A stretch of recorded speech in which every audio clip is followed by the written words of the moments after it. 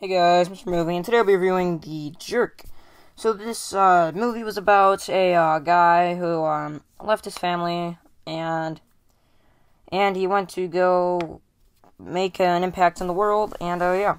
So stuff I liked about this movie is the story. I thought the story was actually pretty good. It was pretty strong, and then also the message. I thought the message delivered to you. It was actually not a bad message for like comedy movie. And some of you guys are like, "What? There's a message in this?" Yes, there is. And then the other thing I liked was some of the comedy. Some of the comedy was a little stupid, but I'll get into that later. And then there was some of it that like I found pretty funny, and I was laughing for a little bit.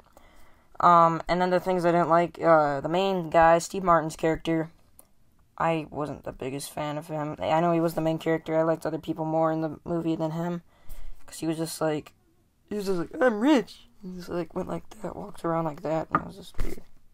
Yeah.